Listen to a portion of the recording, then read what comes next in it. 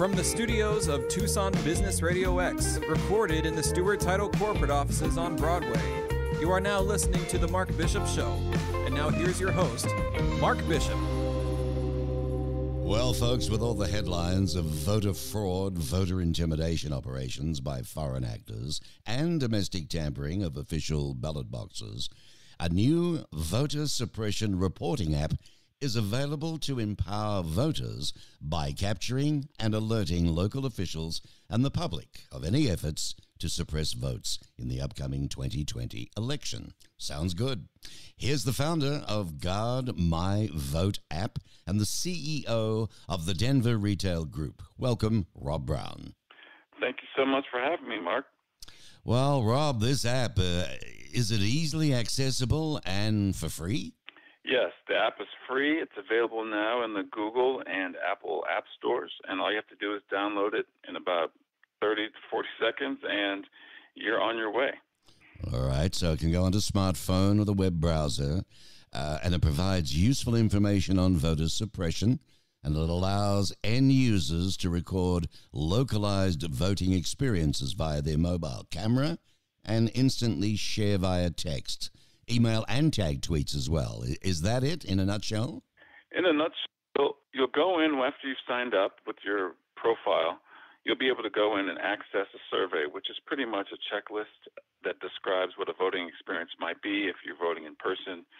So imagine you've gotten to a polling place and you get out of your car and you're walking up and you see a long line, or maybe there's a protest outside and you're not feeling quite sure about the environment. Mm-hmm. You'll be able to go through the app and go through that checklist and make notes and then tweet those notes to the Secretary of State where you live, or you can also tweet it with your share it with your friends on various social platforms. So the goal is to provide truthful information and prompt action in a nonpartisan way. This is to reduce voter suppression incidents, right? Yes, it is. I mean, the app is nonpartisan because our focus is making sure that all Americans have access to truthful information, clear information. We don't want to ask, who you're voting for. That's not the important part to us. The important part is that you have the ability to access great information, which the app allows you to do. We point you directly to your state's website that has all the information about voting in your state, be it registration, be it polling places, who's on the ballot, those types of things. Fascinating. Guard My Vote. I guess you're aiming to expand voting access and awareness to each corner of our nation. I guess the mission, Robb, is to empower people to vote and to end voter suppression for good. That's exactly right. I mean, the unfortunate truth in America is that there has been some voter suppression. As an example, we've heard stories about false or fake ballot boxes being planted, or specific states have counties where they only have one ballot box for up to 4 or 5 million people. Those things make it very difficult for people to vote, and that shouldn't be the way that we do things here. And we want to have a tool available to people that helps eliminate voter suppression for both parties, everybody that's eligible to vote here in this country. Wow, I tell you what, in doing my research on it, this app, which is easy to use, it allows voters to identify and report some of the most common methods of voter suppression, which includes restrictive voter ID rules, lack of language support, closed polling locations, or reduced voting hours. I mean, we, the public, we're looking for meaningful ways to improve voter integrity. Guard My Vote streamlines the process of alerting election officials and shedding the light on problems that occur. So my question to you is, how are local officials alerted if your vote is suppressed? There's two ways that happens by using the app. The first way is completing your survey, and when you press submit at the end of your survey, you can tweet directly to your Secretary of State or send that person an email as well. And those links for the tweet and for the email are already embedded in the app. You don't have to look for it. And then the second way that the app helps you is through our partnership with the Lawyers Committee for Civil Rights Under Law. So we have a 1-800 number. It's a hotline that goes directly to their election protection team, and you'll find that phone number on our website as well as in the app.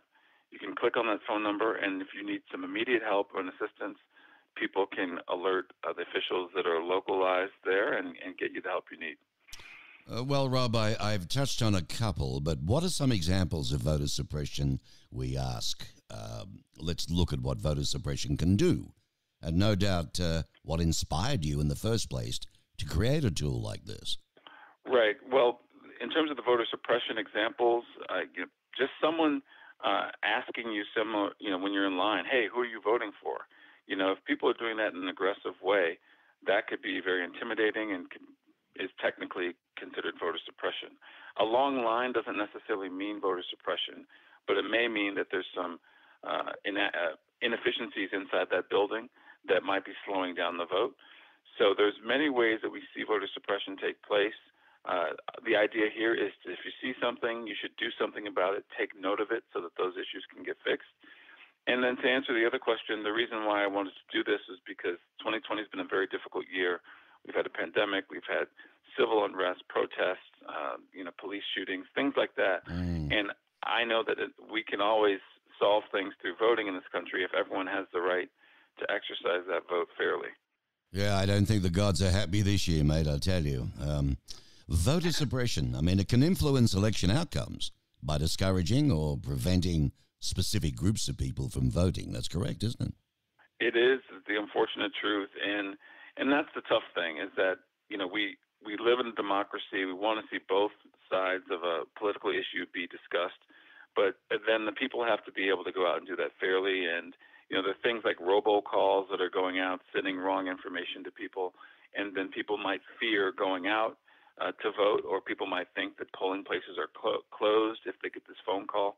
So Guard My Vote, through the app, you're able to get real information through the state's website that make it clear to you what the rules are. Yeah. Well, it's not fair. You're right. Some of these tactics include efforts to make voting less convenient, physical intimidation, even blocking prospective voters from polling places. That's not much job. What does surprise me, though, Rob, is today, in this day and age, there is no secure, safe way that I could sit here on my laptop and vote. That amazes me in this day and age. Yes, and I've had the same thought. Many people have had that thought and have been thinking about ways to make it a lot easier and just include this as another option, right? If we can do this digitally, then that's one option. Maybe if you don't have a computer, then you can still do it by mail. But I agree with you that having a digital way to do this would be helpful, and it should be easy to vote. And you're right. We don't want people blocking and making it hard for people to vote. And if you see those things, you can use Guard My Vote to capture that and share it with the people that can make a change. Yeah, of course. I'll preface this. All we hear about is the Russians, this or all the rest of them across the globe online that can do things. So we'd have to have pretty secure safety guards if we were to do it digitally. But tell me about the unapproved ballot boxes that were installed in California. What happened there? Well, as I've done my research and read about that, it seems that some of the folks in the GOP had planted fake ballot boxes in about 5 counties in California, and they tried to do it under the auspices of ballot harvesting, which basically means, people are able to, if they're officially designated, to collect ballots for people that maybe are disabled, live in a assisted living facility. Those folks don't have a way to take their ballot to the ballot box. So ballot harvesting is a legal process. However, if you plant a ballot box and intentionally make it look like official government ballot boxes, well then people, and you represent one specific political party, well then that's kind of fixing the game, and you're misleading people on purpose, and that's a crime. Yeah. So that's unfortunate that happened in California. And with Georgia, of course, huge lines and long waits, evident for early voters. It's a mess. Texas has attempted to reduce ballot boxes to 1 per county, right? Absolutely. Harris County has been in the news quite a bit. That's where Houston, Texas is. Harris County is about 1,700 square miles. It has 4.7 million people. And they only have one ballot box for all of those folks. So for some of them that don't have cars, it may take up to 7 hours round trip for them to get to the ballot box. And imagine if you're leaving from work and you're trying, or if you work from home and you've got to leave your house for 3.5 hours and then come back just to put your ballot in the mail. I mean, that's very, very difficult, and that's a form of voter suppression. Wow, this is fabulous. You heard it here, folks, on the Mark Bishop Show. Listeners, you can go for more information on this to guardmyvote.com, all one word, guard, G-U-A-R-D, my, M-Y-V-O-T-E, guardmyvote.com. Fascinating.